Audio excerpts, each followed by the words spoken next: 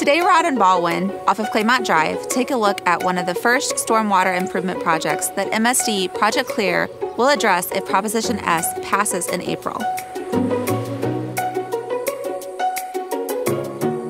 We are in Baldwin, in between two subdivisions, in the space between the homes and their backyards here, trying to direct stormwater down the slope, away from the homes and out to the stormwater inlets by the road.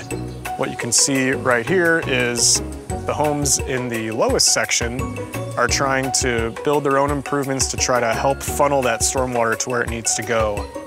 When it rains heavily, about 2 acres are directed to this spot, and if this makeshift stone blanket and the tie wall can't handle that amount of water, it spills over to the driveway, it spills around the home into the side yards, affecting those lowest properties. What MSD would like to do is place a stormwater drain by that corner of that retaining wall where water is coming out through this kind of channel and capture it to bring it underground into the sewer system before it can negatively affect these lower properties in the neighborhood.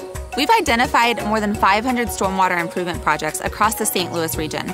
Most of these projects are beyond the technical and financial capabilities of the average homeowner. For more information about Proposition S, visit msdprojectclear.org/ballot.